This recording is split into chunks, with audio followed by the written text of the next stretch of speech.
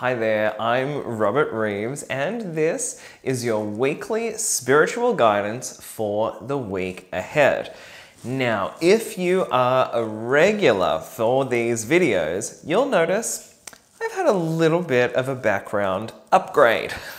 I thought it was time that I put a little bit of a makeover in the background here and change things up. So you can just imagine how much fun I had finding the strangest looking bottles to put on these shelves behind me.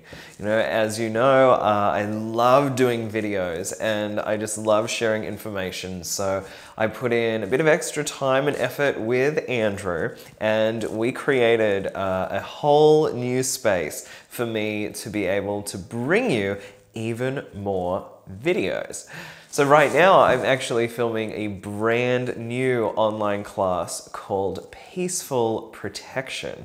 So if you've ever wanted to know how to protect yourself from negative energies, but not push out any love or stop your angel guidance from coming through, then I'll pop the link in the description under this video and you can find out more about it there.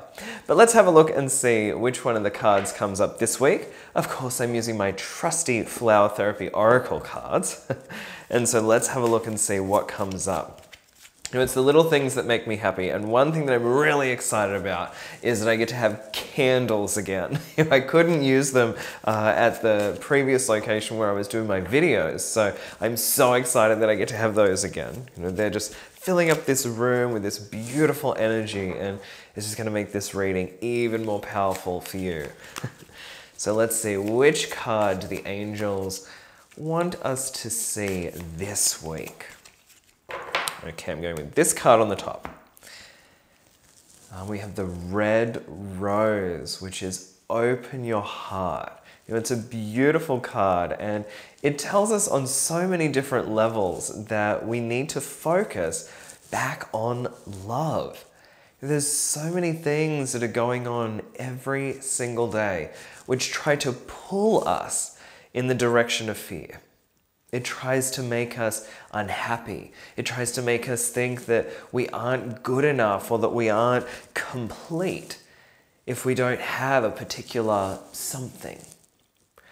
And so when the red rose comes up, it tells you that you are beautiful and you are perfect and you are loved right now.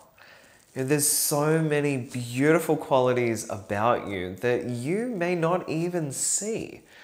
But your friends and your loved ones will tell you them and will try to push it away and say, no, I'm not that great. But you are. You're this awesome person who is fulfilling your mission right now because you're being called to do something. You're feeling that courage within you and maybe even that little bit of fear that's going, oh, I don't know if I'm ready for this job. But there's that part of you that pushes forward anyway. I have no doubt that you've gone through some struggles, that you've gone through tough times or traumas or devastation that's really been this moment where you could have just given up completely. But you didn't. You kept going. And by this card coming up, the angels are saying that you have so much more to give. Don't think that you're done yet because there's so much love within your soul that everyone else can benefit from. And so we all call upon you to start sharing that love. Start spreading that beautiful gift that you have inside and allow other people to benefit from that.